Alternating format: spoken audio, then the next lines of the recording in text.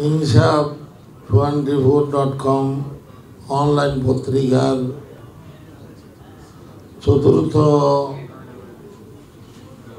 প্রতিষ্ঠা বার্ষিকীর এই অনুষ্ঠানের মহতরম সভাপতি সাহেব ওয়ারাসাতুল আম্বিয়া হযরতে উলামায়ে কেরাম, সুধীমণ্ডলী, আমার প্রিয় সাংবাদিক ভাইরা, ইনসাফ পরিবারের সদস্যবৃন্দ, আলোচনা অনেক হয়ে গেছে। এখানে লম্বা বক্তৃতা বা বয়ানের কোনো প্রয়োজন নাই। জরুরি প্রয়োজনীয় কথা প্রায় এসে গেছে। আমি আপনাদের হযরতে উলামায়ে কেরামের, বিশেষভাবে আমাদের মুরব্বী হযরত মাওলানা নূর হোসেন কাসেমী সাহেব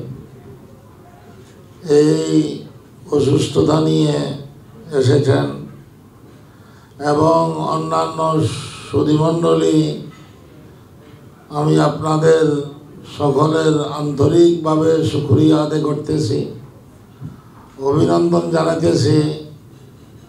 আপনারা ইনসাফের ডাকে সাড়া দিয়েছেন।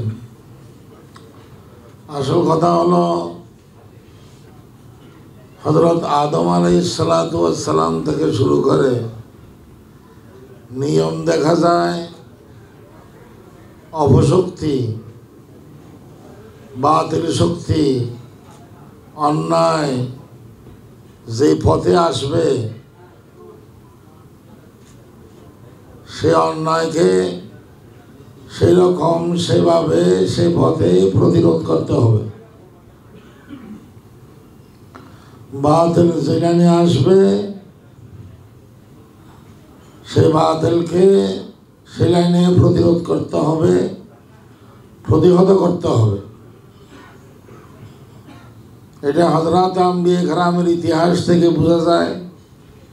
অত লম্বা ইতিহাস আমার বলার সময় নেই। হযরত মূসা আলাইহিস সালাতু ওয়াস সালামের যুগে যখন বাতিল আসলো, সেহের, জাদু টোনার রাস্তায়, মূসা আলাইহিস সালামও সেই বাতিলকে সে রাস্তায়, সেই তরিকায় প্রতিহত করেছেন। হযরত ঈসা আলাইহিস সালাতু ওয়াস সালামের যুগে যখন বাতিল আসলো তবাবতের লাইনে, চিকিৎসা বিজ্ঞানের লাইনে, ঈসা আলাইহিস সালামও আল্লাহ তাআলার হুকুমে ওই বাতিলকে সেই তরিকায় প্রতিহত করেছেন। হযরত মুহাম্মদ মুস্তাফা সাল্লাল্লাহু আলাইহি সাল্লামের যুগে যখন বাতিল আসলো সাহিত্যের লেবাসে, সাহিত্যের লাইনে, হযরত মুহাম্মদ মুস্তাফা সাল্লাল্লাহু আলাইহি সাল্লাম পবিত্র আল কোরআনের মাধ্যমে ওই বাতিলের সেই লাইনে, সেই তরিকায় প্রতিহত করেছেন, প্রতিরোধ করেছেন। এভাবে সমস্ত আম্বিয়া কেরামের ইতিহাস সেরকম। আমরা ওয়ারাসাতুল আম্বিয়া, আমরা সে আম্বিয়া কেরামের ওয়ারিস, উত্তরসূরি। বিশেষভাবে হযরতে উলামায়ে কেরাম। সুতরাং আমাদের বুঝতে হবে বর্তমান যুগে বাতিল, অপশক্তি, তাগুতি গোষ্ঠী কোন তরিকায়, কোন লাইনে, কোন পথে ইসলামের উপর আঘাত করতেছে। বিশ্বনবী মুহাম্মদ সাল্লাল্লাহু আলাইহি সাল্লামের রক্তমাখা দ্বীন ইসলামের উপর এই অপশক্তি, এই তাগুতি গোষ্ঠীরা কোন তরিকায়, কোন লাইনে আঘাত করতেছে সেটা আমাদের বুঝতে হবে। সে লাইনে ওদের মোকাবেলা করতে হবে। লাইন অনেক, বিশেষভাবে এখন এই বাতিল গোষ্ঠী, এই তাগুতি গোষ্ঠী, অপশক্তি মিডিয়াকে ব্যবহার করতেছে, সংস্কৃতিকে ব্যবহার করতেছে, শিক্ষাকে ব্যবহার করতেছে, শিক্ষা, সংস্কৃতি, মিডিয়ার লাইনে তারা ইসলামের উপর আঘাত করতেছে একের পর এক, একের পর এক। ওগুলো সহ্য করা যায় না। সুতরাং আমাদের যারা আমরা মুসলিম উম্মাহ, শুধু ওলামায়ে কেরাম নয়, যারা বাস্তবমুখী, ইনসাফমুখী, বাস্তবমুখী মুসলিম উম্মাহ, আমাদের বড় দায়িত্ব হলো এই নাস্তিক মিডিয়ার মোকাবেলায়, অবাস্তব মিডিয়ার মোকাবেলায়, ইহুদি মিডিয়ার মোকাবেলায় একটা বাস্তব মিডিয়া আমাদের প্রতিষ্ঠা করতে হবে, কায়েম করতে হবে। সেই বাস্তব মিডিয়া হবে ইসলামী মিডিয়া। ইসলামেই বাস্তব, বাস্তবেই ইসলাম, বাস্তবতার নামেই ইসলাম। এই ইহুদি মিডিয়া এবং নাস্তিক মিডিয়ার মোকাবেলায় একটা সহি বাস্তব ইসলামী মিডিয়ার প্রয়োজন। আমি আশা করব এই insaf24.com সে আমাদের আশা পুরা করেছে, আরও করবে। সে প্রয়োজন ইনসাফের দ্বারা পুরা হয়েছে, আরও হবে। insaf24.com মিডিয়ার জগতে একটা বিপ্লবের নাম, একটা ইনকলাবের নাম। ইনসাফের দায়িত্ব হবে ইনসাফের পক্ষে লেখা, বাস্তবটা লেখা। যেটা বাস্তব সেটাই ইসলাম, এতে কোনো সন্দেহ নেই। সুতরাং সেরকম একটা ইসলামী মিডিয়ার প্রয়োজন ছিল, সে প্রয়োজন অনেকটা পুরো হয়ে গেছে ইনসাফের দ্বারা। আরও সামনে অগ্রসর হতে হবে, ব্যাপক আকারে বড় বড় কর্মসূচি হাতে নিতে হবে। মশওয়ারার মাধ্যমে, পরামর্শের মাধ্যমে শুধু লেখলে হবে না, আরও কিছু কর্মসূচি হাতে নিতে হবে।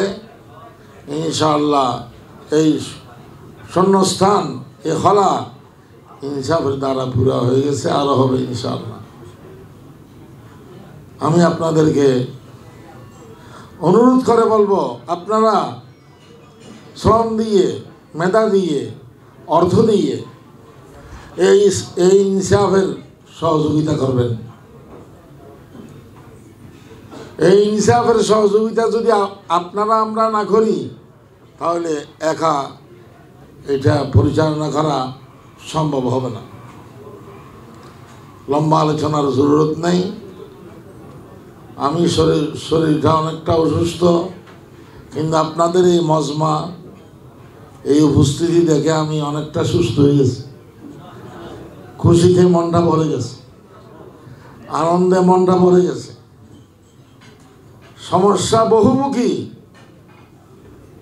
সমাধানও সেরকম বহুমুখী করতে হবে।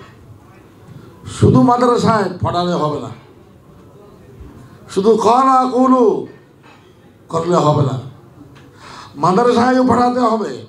মাদ্রাসার দরস তাদরিস, তালিম, তরবিয়ত, এটা মেইন, এটা বুনিয়াদি জিনিস, গুরুত্বপূর্ণ জিনিস, কিন্তু তার সাথে আরও কিছু কাজ করতে হবে। মিডিয়ার জগতে ওলামায়ে কেরামের ভূমিকা রাখতে হবে। আমরা বাঙালি, বাংলাদেশি, আমাদের ভাষা বাংলা। ওয়ামিন আয়াতিহি খালকুস সামাওয়াতি ওয়াল আরদি ওয়াখতিলাফু আলসিনাতিকুম। ভাষার ভিন্নতা, এটা আল্লাহ তাআলার একটা নিদর্শন। ওয়া মা আরসালনা মির রাসূলিন ইল্লা বিলিসানি কওমি।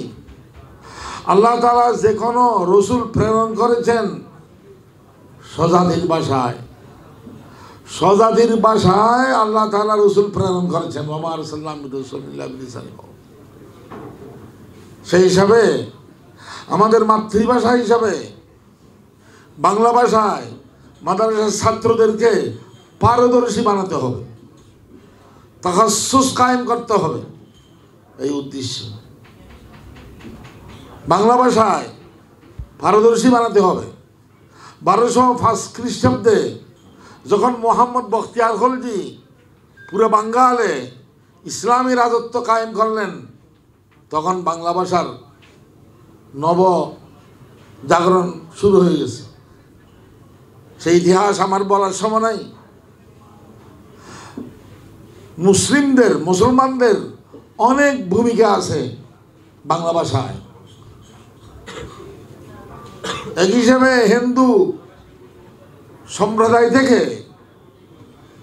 সম্প্রদায় থেকে বুনিয়াদি হাইসিয়তে মুসলমানদের ভূমিকা বাংলা ভাষায় বেশি। সে ধারাবাহিকতা টিকে রাখতে হবে।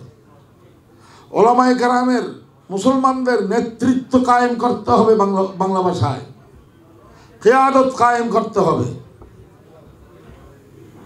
মাযহাবী জবান হিসাবে, ধর্মীয় ভাষা হিসাবে আরবি ভাষা সর্বোচ্চ মুকদ্দম, এটা মাথার উপর, ঠিক আছে। কিন্তু মাতৃভাষা হিসাবে বাংলা ভাষাও লাগবে। বাংলা ভাষায় আমাদের ওলামায়ে কেরামের নেতৃত্ব কায়েম করতে হবে। বাংলা ভাষায় ধর্ম প্রচার করতে হবে, ইসলাম প্রচার করতে হবে। আন্তর্জাতিক ভাষা হিসাবে কিছু আলেম ওলামা হলেও, কমপক্ষে কিছু হলেও ইংরেজি ভাষায়ও পারদর্শী হতে হবে। ভাষা বড় জিনিস। সংস্কৃতি কন্ট্রোল করার জন্য, মিডিয়াকে কন্ট্রোল করার জন্য ভাষা বড় জিনিস, ভাষা বড় হাতিয়ার। ইংরেজি ভাষা পারদর্শী হতে হবে কিছু আলেম ওলামা। হযরত আল্লামা সৈয়দ আবুল হাসান নাদভী রহমতুল্লাহ আলাইহি বলেছেন, इंग्रेजी पढ़ना कोई कसूर नहीं है, इंग्रेज बनना कसूर है। इंग्रेजी पढ़ना कोई कसूर नहीं है, इंग्रेजी जुबान सीखना कोई कसूर नहीं है, इंग्रेज बन जाना ये कसूर है। इंग्रेजी भाषा शिखा, इंग्रेजी भाषा शिक्षा लाभ करा, इंग्रेजी भाषा शिखा এটা কোনো দোষ নয়, এটা কোনো অপরাধ নয়। তবে ইংরেজ হওয়া এটা অপরাধ, ইংরেজ হওয়া এটা বড় দোষ। দুটোটা বেশ কম আছে। ইসলাম প্রচার করার জন্য, হক কথা বলার জন্য সারা বিশ্বে বাংলা ভাষা, ইংরেজি ভাষায়ও কিছু আলেম ওলামারা দক্ষতা অর্জন করতে হবে, পারদর্শী হতে হবে। তখন মিডিয়া কন্ট্রোল করা যাবে, সংস্কৃতি কন্ট্রোল করা যাবে। তখন এই সমস্ত বাতিলের তাগুতি গোষ্ঠীর মোকাবেলা সহজ হয়ে যাবে। ভাষা বড় জিনিস। খায়ের বলতে গেলে অনেক কথা, আমার মনটা ভরে গেছে আপনাদের উপস্থিতি দেখে। আমার প্রিয় মাহফুজ এত বেশি খুশি হয়েছে আপনাদেরকে দেখিয়া, আপনাদের এই উপস্থিতি। ইনশাল্লাহ আরও বড় আকারে হবে, প্রতিষ্ঠা বার্ষিকী হবে। আল্লাহ তাআলা সবাইকে তৌফিক দান করুক, কবুল করুক। ইসলামের জন্য, বাস্তব কথা বলার জন্য। ইনসাফ আরবি শব্দ। ইনসাফের অর্থ জুলুমের বিপরীত। দুটোটা আরবি, ইনসাফ আর জুলম। জুলম, ইনসাফ দুটোটা আরবি শব্দ, একটা আরেকটার বিপরীত। আমি আশা করব এই ইনসাফ এমন বলিষ্ঠ ভূমিকা রাখবে এবং জোরালো ভূমিকা রাখবে, যার দ্বারা ইনশাআল্লাহ বাংলাদেশ জুলুম মুক্ত হবে, অন্যায় মুক্ত হবে। এখন জুলুম আর অন্যায় ছাড়া কিছু নেই, বেইনসাফি ছাড়া কিছু নেই। এমনভাবে আমাদের কাজ করতে হবে যেন এই দেশের মানুষ জুলুম মুক্ত হয়, অন্যায় মুক্ত হয়। সেভাবে আমাদের কাজ চালিয়ে যেতে হবে। আল্লাহ তাআলা তৌফিক দান করুক। আমি সকলের আবার শুকরিয়া আদায় করতেছি, অভিনন্দন জানাতেছি। ইনসাফ পরিবার সহ, হযরত ওলামায়ে কেরাম, সুধীমণ্ডলী, সাংবাদিক ভাইদের সহ আমি আবার অভিনন্দন জানিয়ে আমার বক্তব্য আমি এখানে শেষ করলাম। ওয়া আখিরু দাওয়ানা আলহামদুলিল্লাহি রাব্বিল আলামিন।